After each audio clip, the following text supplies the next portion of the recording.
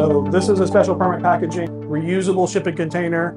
So this is a special permit packaging that can contain lithium batteries as well as go through a thermal environment that's pretty warm, as well as go through a external flame environment that is very hazardous. This is designed to be simultaneously 3 battery tests at the same time. So you've got one on the left is just a battery, one with a 40-pack battery, and then one in the DDR packaging on the right, all supposedly going off near the same time.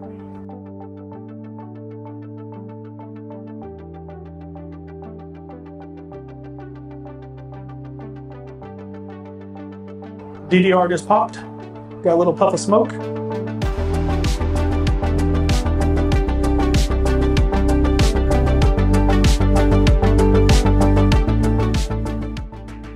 We've got thermal runaway now in the BBU container as well.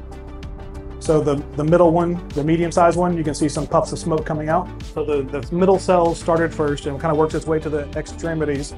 But as it gets closer to the extremities, there's going to be less and less material to prevent all the flames from coming out. And it's going to be a fire-breathing dragon by the end of it.